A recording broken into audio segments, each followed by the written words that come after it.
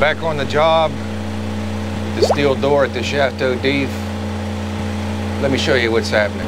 Sorry about the noise, we gotta use the generator until we get some shore power here. Since the last episode, we were able to get our hinges on and put some more bracing on the door itself.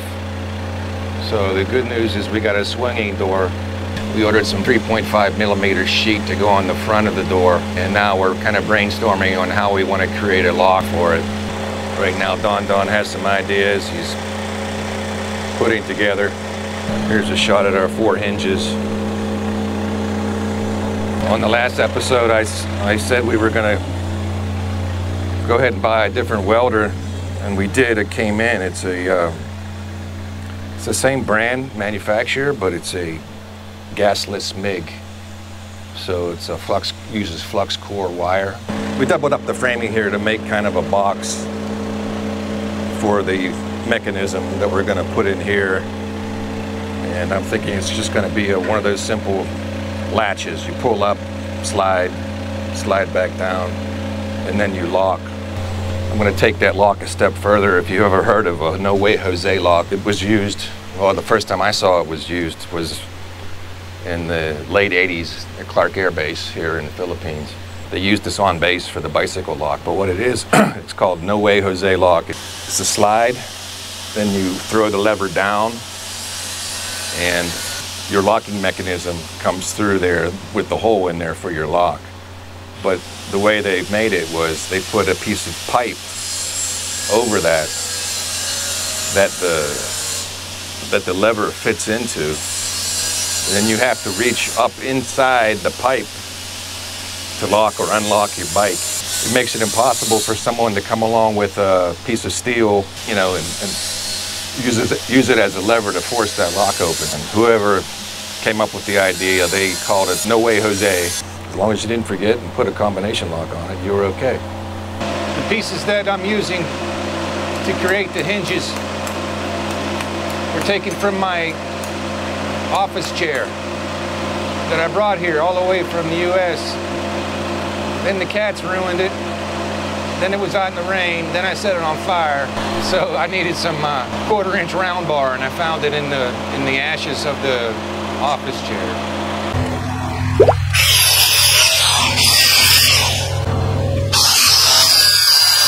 So the remains of my corporate office chair are permanently enshrined in the Chateau.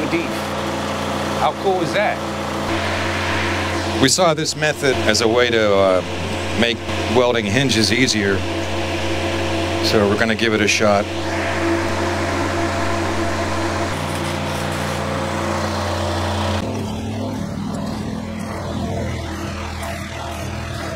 You want to put it in water?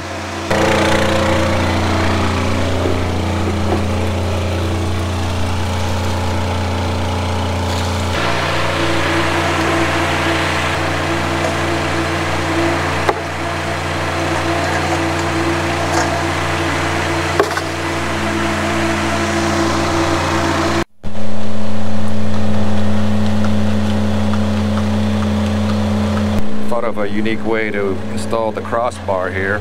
Instead of just welding it as a butt weld, he created a cutout, a square cutout to fit this crossbar into, to make it a little bit stronger.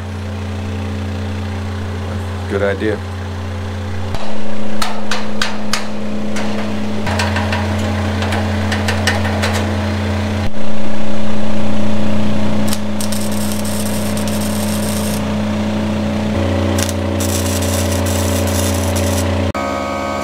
Kind of a welder, but it shoots high pressure air out.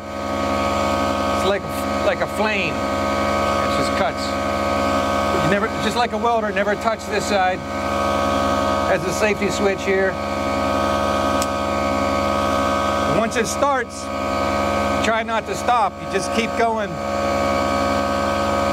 If it seems like it's cutting slow, you slow down. If it's cutting fast, you can speed up. You can stop and restart, but only if you're like going off course or something. You also got to be careful what's underneath, because it'll catch on fire anything that's under there.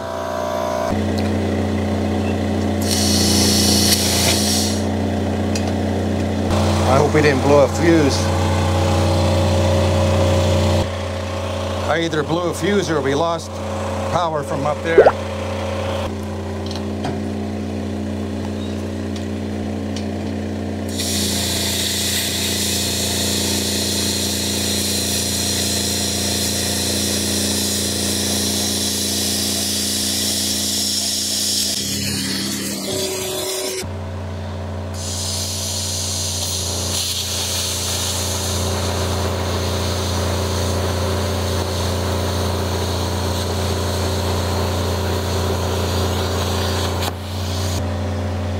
It does pretty good as long as you don't stop, but sometimes it's hard to not to stop.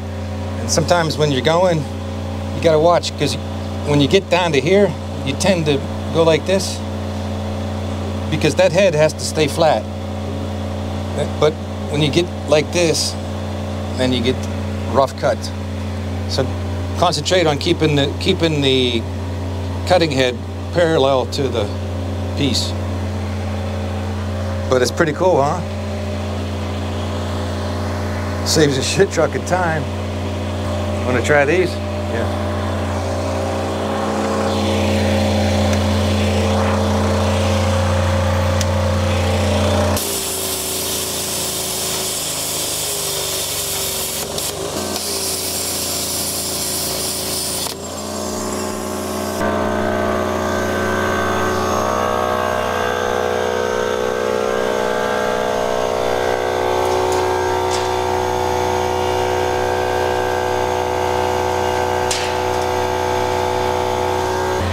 Make an adjustment? Make it flat.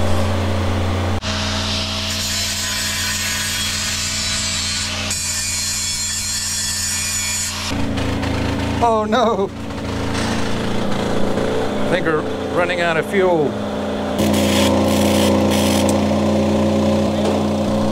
Forgot to hook the arrows up.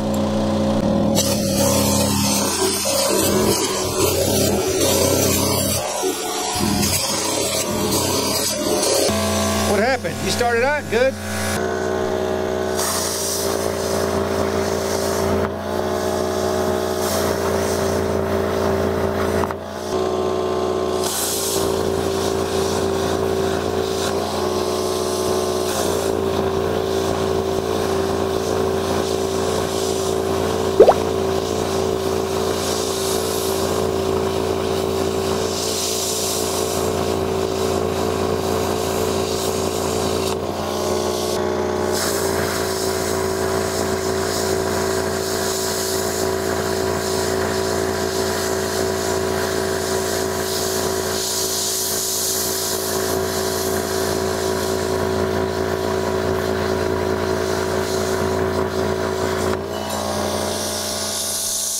Time this man smiles.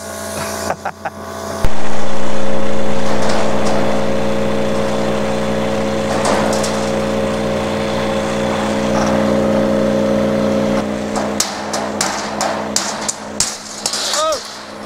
Think we got boots on. Fits good. Let's tack it up.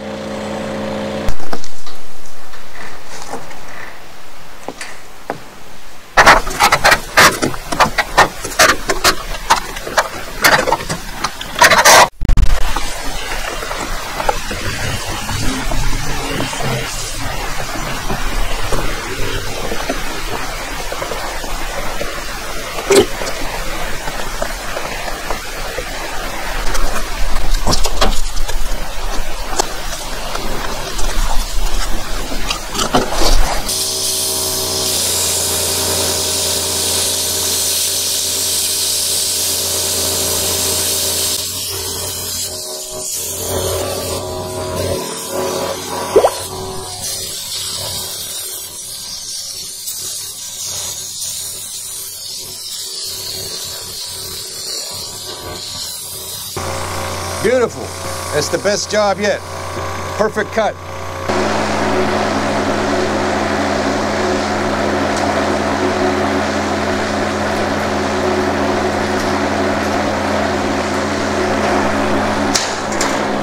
All right, before we start making noise this morning, I just want to show a little bit of the progress that we've made so far. We've got our vertical and our horizontal 2x3/16 straps. They go crisscross up and down the door, kind of like the old prison door look that we're going for. And we even managed to kind of overlap these and try to make it look like a, you know, flexible strap. We're going to do one more arch for the outside of the door here as the border.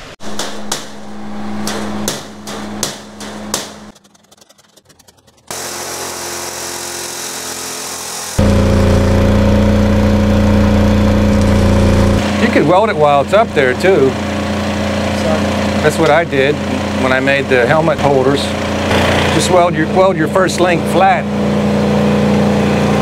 and then you could use, you know, one arm and pull it tight, weld it. What we're going to try to do here is use that chain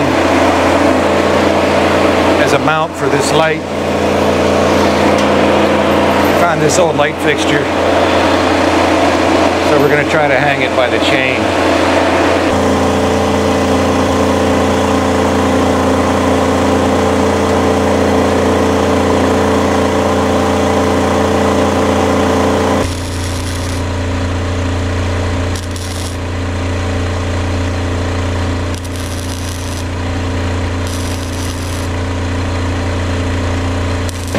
Wait, watch it. You gotta check which way you're bending. Bend it towards the street here. You want to end up with this up there, yeah, in the middle of the door. But it's got to clear it, right? Don't go left or right, go this way. All right, so we're trying to figure out how we want to configure the No Way Jose lock. So you got two threads, right? To cut the lock or to cut the bar. That's two ways to open a door for your average thief. If they have a hacksaw or a big bar to crack the lock. So what we're thinking about doing, we can cover this lock with this plate.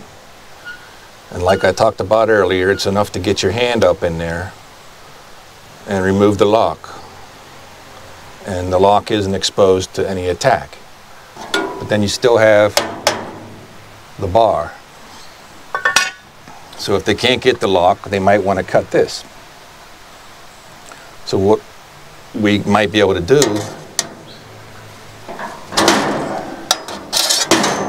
have to be over this, is come up with a plate like this, where the bar is recessed just beneath this plate until you're ready to open it. Once you have the lock off, you flip with one hand, you flip up the bar and you grab it right here, and then you open. So that's what we're trying to get to. Comments? We should make this one first. So let's just focus on the bottom one first. I think we need to trim this. Yeah, let's trim this. It's getting in the way of the lock. Yep.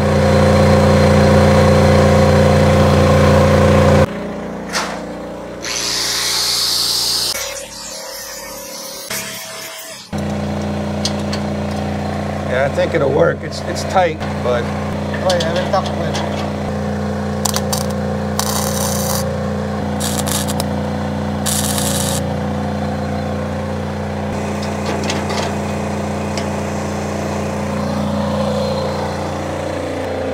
I like it.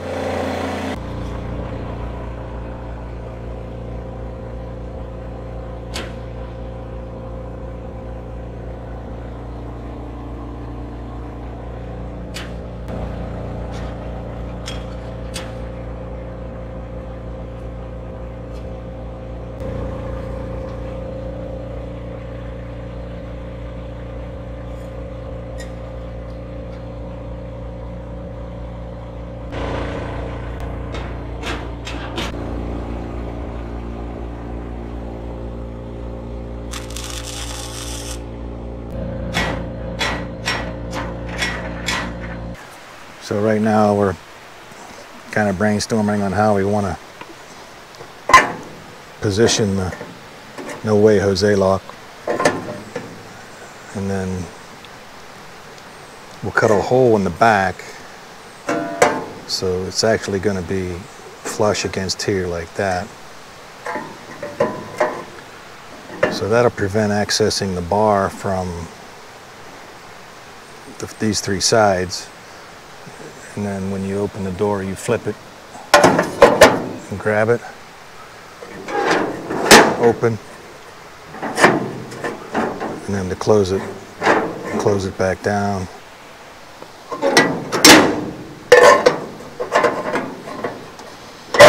There, that's how this is how it should be, right? Just like that. We'll have to trim that out, and then it's going to have to be cut all the way down, right? Lower this top so it'll go back and forth, and then we could make like a little roof so no one can get into here, right? And we also need to create a top for the cowbell. You could just take a little notch out of here, very top, just like that, 1/4 inch. Yeah, just so it's not, it's just a little close. Just right here, not the whole thing, just down here, 1/8 inch.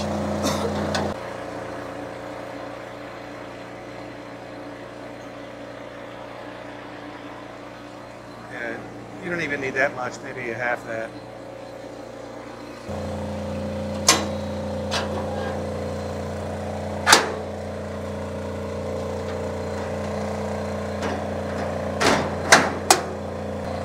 We could put sides on it. Either that or we could just strengthen this up with some angle just to strengthen this part here.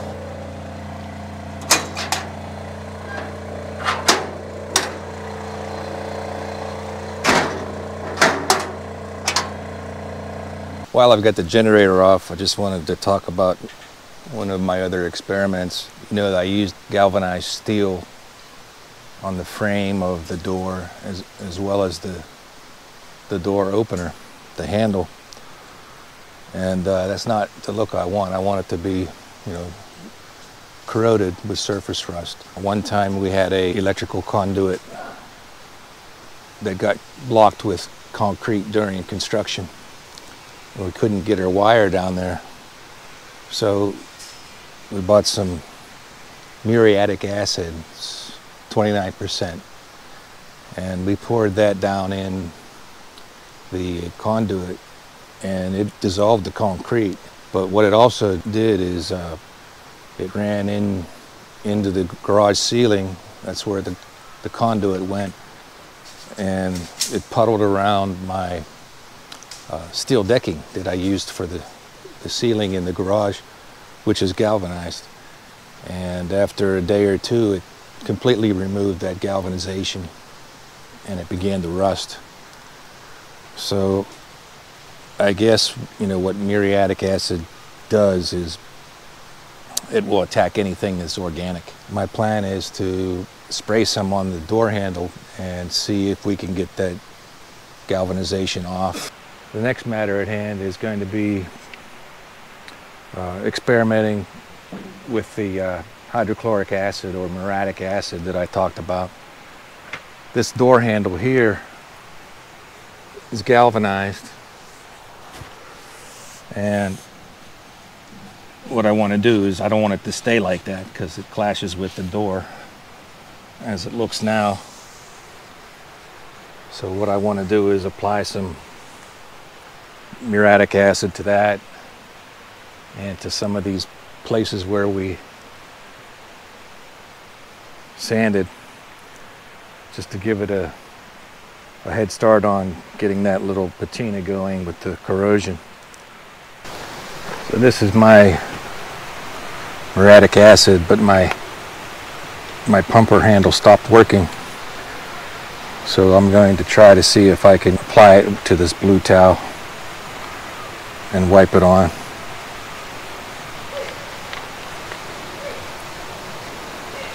If you can see, even dripping it on here from the spout, it starts to sizzle right away. When I drip it on, see the fumes coming off.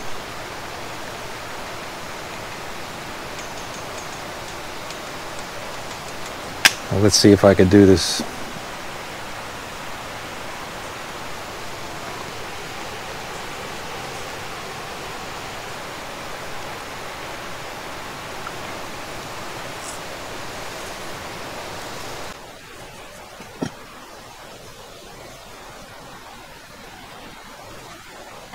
We'll see how much it eats off there. The progress we made over the last couple days is finishing up the No Way Jose lock. We boxed in the entire lever from top to bottom.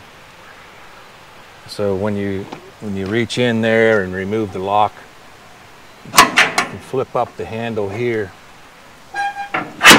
and then unlock the door like that. And likewise to close it, push the handle in and you affix your lock. I'll see if I can give you a closer demonstration of how the No Way Jose lock is working now. Now the door is locked. I can't really get to the handle at all. So to open it, you just use your two hands here under the bottom here and unlock the padlock, remove the padlock, and then you could flip up the handle outside the protective cage, and that's it. The door is open. To lock it, just the same thing, push it down in, then affix your lock. I like the way it turns out. It worked out. So I think it looks pretty cool. I found this old light fixture up laying in the junk pile in the back. So what we did was we used just chain and welded the chain to make the fixture, and then just hung the light like that. So I like the way that it's going to, sway in the breeze. It'll look pretty neat. So I think the only thing left to complete the door now that was in the plan, we were going to put some dome-shaped bolts, in the corners of the straps, to kind of finish off that look. And I did buy a magnetic drill to do that. All right, I'm back here with the magnetic drill. This is the drill that I purchased. It's not really the one I wanted.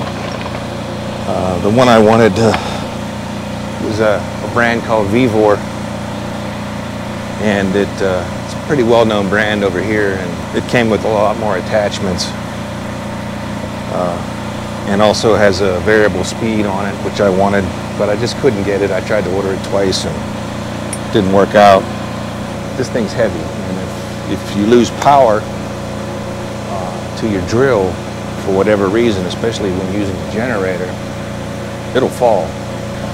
So they want you to use this strap. But I'm going to start way down low here without using the strap and see how it goes. We'll mark a couple holes and see what we can do.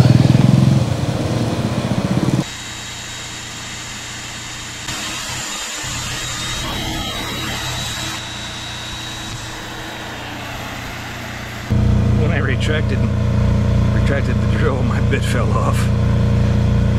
It's just a taper fit, MT2, I believe it's 2, or MT3, and it came right off. But let's see what the hole looks like. All right, so the hole actually looks really good for the amount of play that bit had.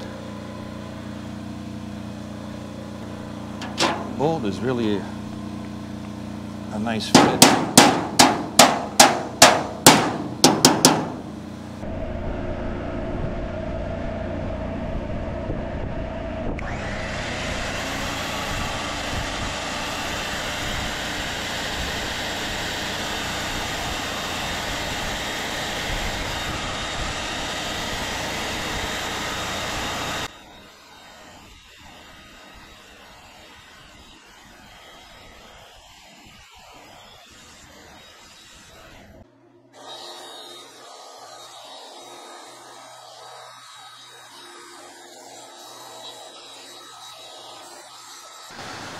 Okay, so we got all of our holes drilled and we put our bolts in, and I decided to just go with the center of the door for the bolt accents,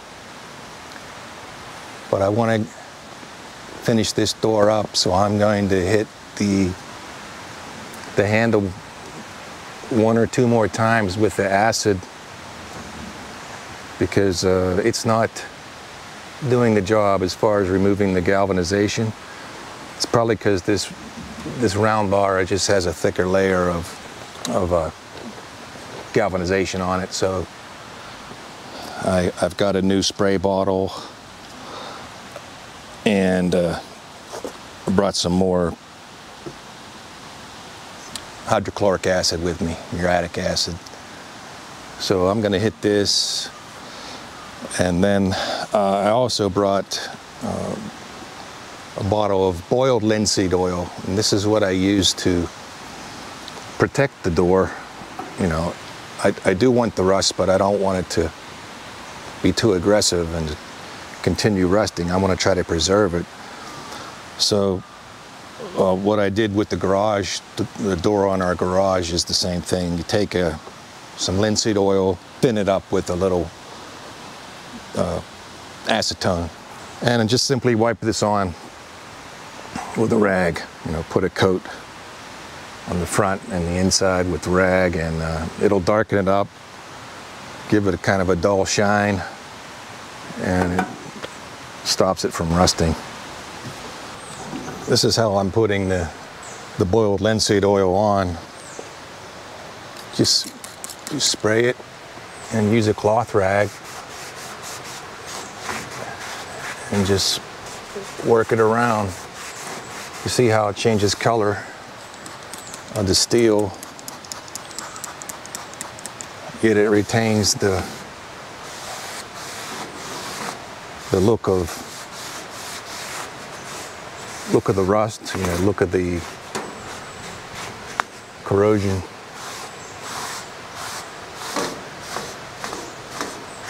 Mixing it with the acetone works really well, makes it easier to apply.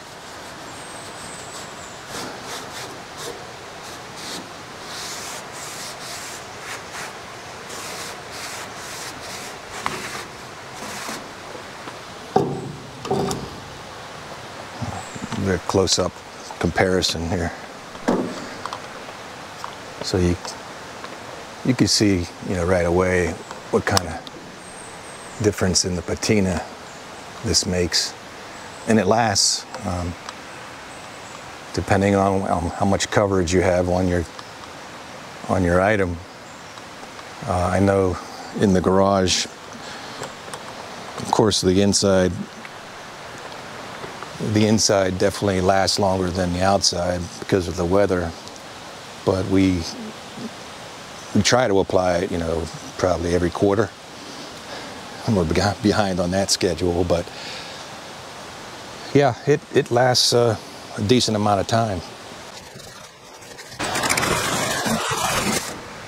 You know, I even used this inside the garage. I made steel shelving in the garage, and I treated it with this as well. I didn't paint it because I really like this. If you haven't guessed so far, I like this kind of patina, but I left the steel shelving in the garage unpainted and just treated it with this. Where I got this idea from was from my interest in cars, old cars. There was a guy with an old pickup truck that had the original paint, and it was sun bleached and corroded, not unlike this door. And he wanted to keep that going. You know, he didn't want it to continue to rust, just wanted to preserve that look. And this is where I got the idea from, linseed oil and acetone. And he takes it to car shows and gets compliments on it all the time.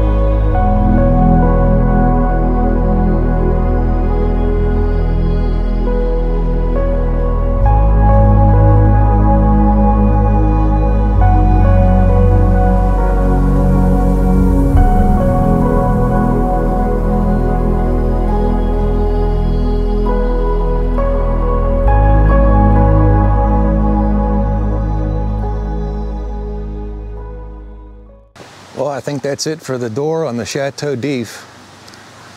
And don't forget, there's a part 1 to this door if you haven't seen that. There's a link in the description. Also, if you're interested in the general assembly of the Chateau itself, you can find some episodes on that in the home build playlist. This project was a lot of fun. I'm glad we were able to follow through with all of the plans that we had at the very start of the project. It kept us busy while construction's ongoing up at the top of the hill. So thanks for watching. See you next time.